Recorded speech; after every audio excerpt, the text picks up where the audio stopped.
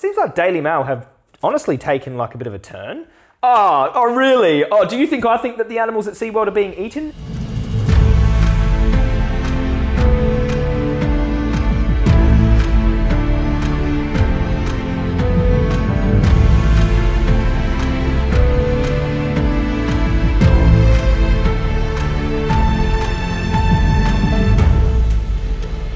Hello everyone, welcome to another video. So it just so happens that old mates at the Daily Mail have made another article about the sea animal tour and specifically the event at SeaWorld where we took a little stand, some vegan tuna disguised with labels as dolphin meat. So the idea was speciesism and bluefin tuna are endangered and you get these big trawling nets that kill dolphins and porpoises and whales, and the idea was like, well, if you're happy to support the fishing industry, you're supporting the killing of dolphins anyway, why wouldn't you just eat them? And you eat sea animals, marine animals who are sentient and conscious just like dolphins anyway. So that was the idea.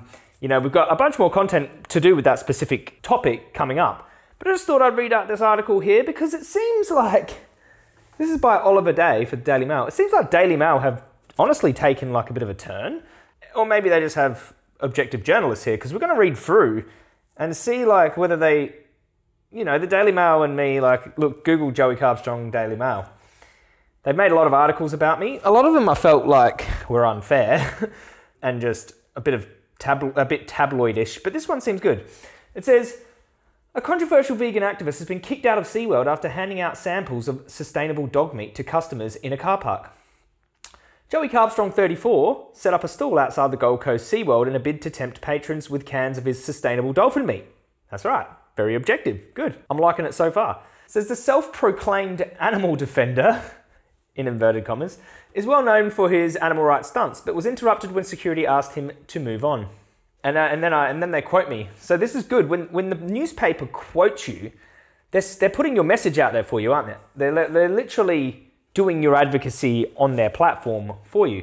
So seeing as the public don't mind paying for animals to be exploited in this entertainment facility, exactly, because SeaWorld is like a prison where they have slaves who do tricks for the people, and horrible things go on in these prisons, They're basically breaking these animals and getting them to perform tricks, and they're away from their natural environment. It just must be terrible for those animals in SeaWorld, specifically. But for me, the 1 to 3 trillion marine animals that are being tortured and murdered seems like a much bigger issue, but this is still a horrible issue, what goes on in places like SeaWorld and zoos and things like that. So yeah, seeing as the public don't mind for paying for animals to be exploited in this entertainment facility, they won't mind the dolphins that don't perform anymore getting canned up and sold to them, the activist says. Well, if you're looking at these animals as just objects who perform and things like that, well, why not? Like, they're being killed as biokill anyway, like in the fishing industry worldwide, so might as well can them up and eat them, eh? Not much difference there. Exposing the speciesism and hypocrisy. As 2 security guards approach the stall, Mr. Carbstrong asks if they would like to try his sustainable dolphin meat, but is swiftly told to move on from the property.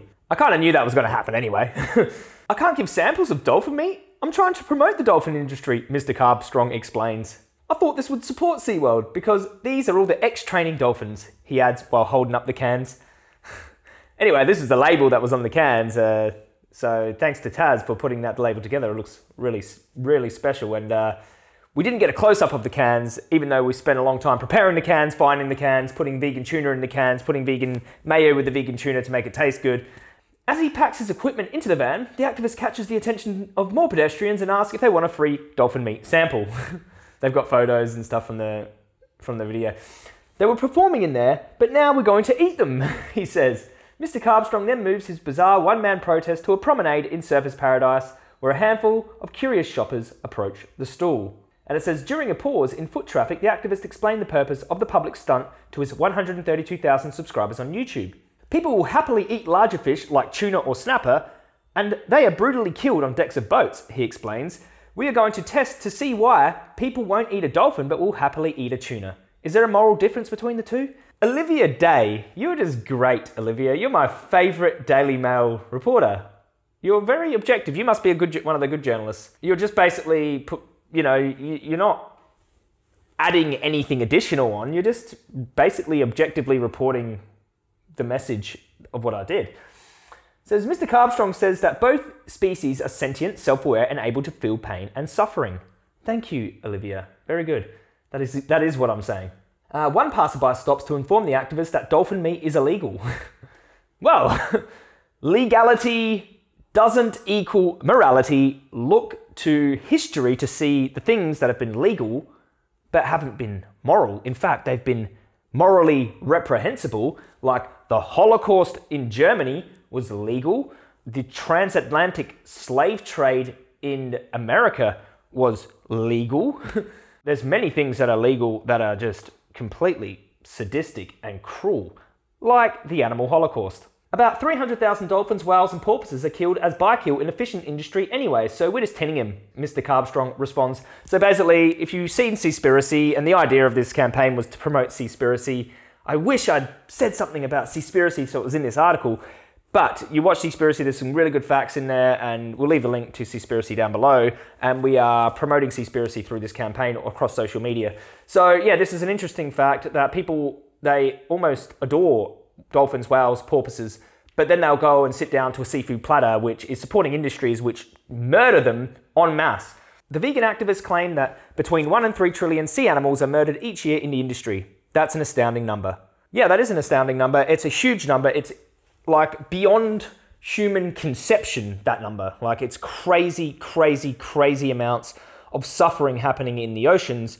These floating slaughterhouses on boats just indiscriminately catching like millions of sea animals, no matter the species. Like what matters is that they are conscious beings who suffer to death so you can eat their body for a 10-minute meal, which is just the absolute height of injustice, absolute height of human greed and selfishness to cause that amount of suffering and destruction so you can have a bit of palate pleasure. How sick. And basically, yeah, like dolphins, whales and porpoises are killed as bykill, but 300,000 of them. And we're talking 1 to 3 trillion marine animals. And you know, 50% of the fish people eat come out of disgusting factory like fish farms. Disgusting salmon farms. There are horrible places where the animals, they're in close quarters, feces leaking out into the oceans from all these, you know, they're dumping food in there, they're leaving all the food at the bottom of the ocean, they're crapping, you know how much, you know, feces is coming out of these places. They're like cesspools, and they're getting diseases, and these poor fish are suffering. And then, you know, they put a bit of pink dye in the salmon to make the salmon not grey, you know, and then people come along and they eat the salmon and go, oh wow, it was caught by a nice fisherman on the side of a jetty and just pulled in like that. Absolute nonsense. This is a disgusting holocaust of fish. It's so much suffering. It defies imagination how much suffering we are causing just for seafood. It's sick. It's not seafood. They are sea animals who want to live. And the Daily Mail has reported pretty objectively here. Thank you, Daily Mail. Thank you. I'll even leave the link to the article down below so you guys can leave comments, because there's a few comments down here. It does say that the Daily Mail reached out to SeaWorld for a comment. Good luck getting a comment out of SeaWorld. They're already under enough scrutiny for exploiting animals in their facility for entertainment. So insert expletive here to SeaWorld. Share or comment on this article, vegan activist gets kicked out of dolphin meat. 43 comments. Oh, this is going to be fun. Feed him to the sharks. Well, that's an appeal to nature, hey? Like, oh, sharks eat meat. Feed me to the sharks. You're even fine to see me suffer in the oceans and get murdered by sharks. That's great. Interesting. DM, please stop pandering to these idiots. Mercury, have an avocado or banana, you banana brain. How does it taste? Like chicken? Someone says inappropriate. Well, like, yeah, I mean, hope this is a vegan calling him out, because if he's not, they're a hypocrite. I think the fishing industry is destructive and stopped eating seafood as my own private protest, but I don't widely advertise it. In fact, this is the first time I've said it online. I agree with the film Seaspiracy though, and I knew a lot of it before seeing it. If you don't like it, protest like I do, but please don't bang on about it. Do it and shut up. How are you supposed to create social change if you don't bang on about it? I'm sure the sea animals would like us to bang on about it a bit more, because they're suffocating on the deck of a boat right now to death. It's, I'm sure they want us to bang on about it. All creatures will soon be on the menu for the multicultural carnivore. Michael Gov's bill to ban eating dogs was rejected last year by the Ministry of Justice, denouncing it as cultural insensitivity. If you wouldn't eat a dog, why would you eat a pig or a chicken or a cow? I love dolphins, but I couldn't eat a whole one. There's a few immature people on here. He got exactly what he wanted. Attention. No one still really cares for his hopeless cause, though. Amusing stunt, though. Yeah. Well, yeah, of course I want attention. I'm out there advocating against sea animal abuse. Yes, that's exactly why I did this, for attention. So the message gets attention, not necessarily me, because this article has quoted my message for me. You're an absolute twit. Having worked at SeaWorld for many years, I can safely say that no animal, no matter how old or even non-performing, are not eaten. Oh, really? Oh, do you think I think that the animals at SeaWorld are being eaten? It was a stunt to get people to think about the speciesism inherent in society. You know, it's just ridiculous that people think that I think that the animals in SeaWorld are getting eaten. I was trying to aggravate some emotion out of people so that they think about the hypocrisy in their lifestyles and to raise awareness for sea animals. This is what I was doing. People already love dolphins and whales. I know that. Most people don't want to see something bad happen to a dolphin, even though they pay to see them perform and can't see that that's cruel. But, you know, a dolphin getting stabbed in the head with a big spike like they do to the tuna, I'm sure there would be public outrage, but, you know, they're happy to do it to the tuna and have a tuna sandwich and go to Subway, have a tuna Subway and things like this. So I'm just exposing that hypocrisy, but yeah, thanks a lot, mate. Like, obviously I don't think that performing dolphins are eaten.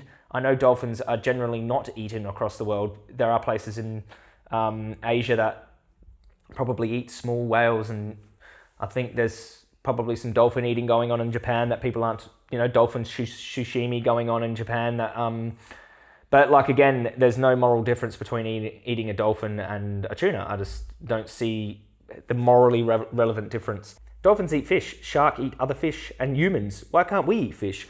Oh wow, so why can't we eat each other? If the fish eat each other, why can't we eat each other? It's called morals and ethics. We don't need to eat fish. We don't need to cause them suffering and pain. So why would we? Why would we navigate our morality by the actions of sharks and dolphins and fish in a survival situation in nature? You're a human being. You don't have to stab a fish in the throat to eat. We don't have to kill each other to eat. But I'm sure sharks attack each other and other fish eat each other, but we shouldn't eat each other because fish eat each other, should we? So there we go. There's a quick little ethics lesson for the person at the bottom. I highly invite people who are watching this video to go and comment on the Daily Mail. Go down there, leave some vegan comments, share it, get the vegans commenting on it so that it gets some good engagement, because it was a good article. Like, I'm actually, you know, quite pleased with it. Thanks to my new favorite journalist, Olivia Day. Fantastic. Get in there, comment. Thanks a lot, guys. Thank you for supporting the Sea Animal campaign so far. We've got a lot more to come, and I'll see you all in the next video. Peace. I'm trying to promote the dolphin industry. Not in here, mate. Pack it up. Time to go. I thought this would support SeaWorld because these are all the ex-training dolphins, so